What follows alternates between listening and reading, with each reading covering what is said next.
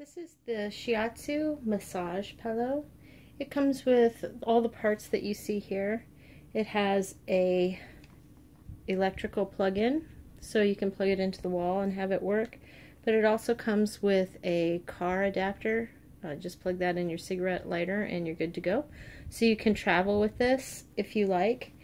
This is very compact. It's not too large at all. So I could envision people wanting to travel with it. It also has a strap that presumably you could use to strap it behind a chair so it stays stable.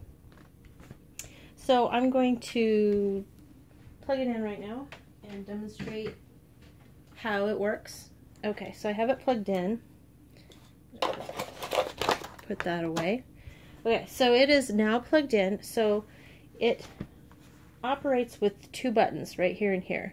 So this is the on-off button, and then this is the speed button. So if you touch the button once, it's going to turn on, start rotating, and turn red.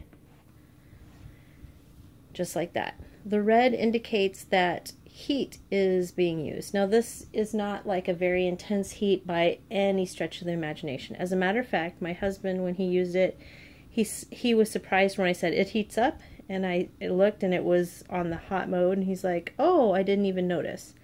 I noticed because I'm very sensitive to heat, but all I'm trying to point out is the heat is not a very intense or painful heat. It's a heat that anybody will be able to tolerate. If I'm able to tolerate it, anybody can. If you don't want this heat, you just hit the power button again. It will keep rotating, but without the heat. And then if you hold it again for a long pause, it turns off. So let's turn it back on again. So it will rotate around, and then it will automatically switch directions after a certain amount of time.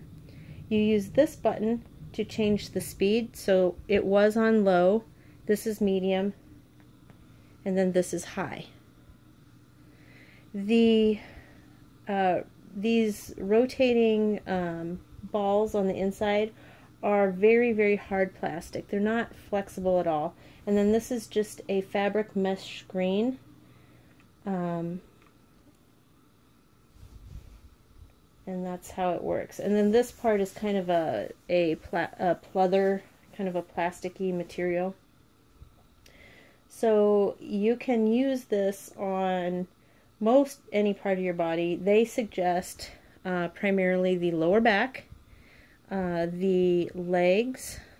Let me look at the manual again. I was thinking it was for neck, but I didn't see that they listed that as one of their preferred. They have feet, they have back, they have abdomen, which I wouldn't have thought of, but yeah, that makes sense if you're having, cramps, or you've been doing a lot of sit-ups or something, maybe you would want that. And then the calf area. So it doesn't say anything about neck.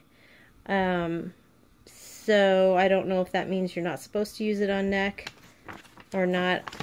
I guess my rule of thumb is if it feels good to do it, then go ahead and do it. But yeah, this primarily seems like something that would be great for the lower back. It's just very relaxing. It doesn't make a lot of noise. I don't know if you can hear it whirring while I'm speaking, but it's fairly quiet. Yeah, it's pretty cool little device. And see, oh, there it changed directions.